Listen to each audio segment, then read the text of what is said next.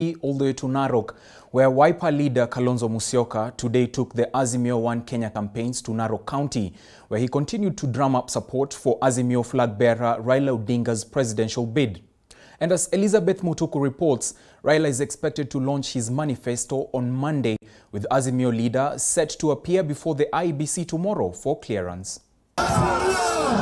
Wiper leader Kalonzo Musyoka took the Azimio One Kenya campaigns to Narok County, where he continued to drum up support for the Azimio flag bearer Raila Odinga.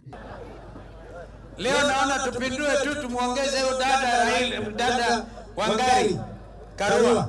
Iwe ni Raila na Karua na Kalonzo akiwasaidia, tutapita na ile kura haijaonekana Kenya hii. Mimi naona leo ndugu yangu Chebukati amekinya mtu ya kwao. Mheshimiwa Waluke akasema yeye anafaa kusimama, lakini Sonko afai kusimama. Hiyo ni makosa, kwa sababu Jumatatu kuna kesi ya majaji watatu. Kalonzo at the same time castigated the security agencies for killing innocent Kenyans in Masimba, Kajiado County, urging the government to take stern action against the perpetrators. Hivyo basi hiyo mimi nakubaliana, na lazima askari polisi wetu wajue kwamba sheria inayolinda nchi hii ni katiba ya 2010 na kila mwananchi ako na haki zake za kimsingi. Azimio Secretariat spokesperson Professor Makau Mutua says they are optimistic that Raila will be cleared by the IEBC.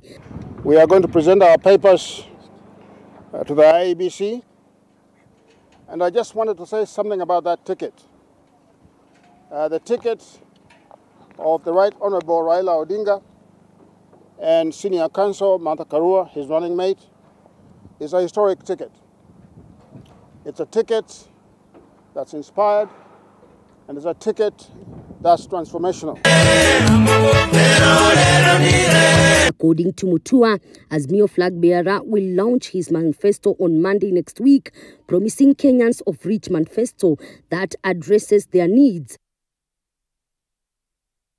Vote for the person who's going to stand with you. Vote for the person who has stood with you. Vote for the person who has always fought for you. And that person, of course, is Raila Amolo Odinga and the Right Honorable Martha Karua. Thank you so much.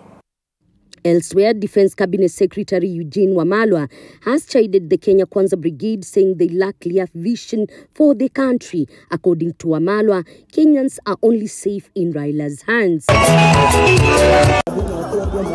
Elizabeth Mutuku, TV 47, Nairobi.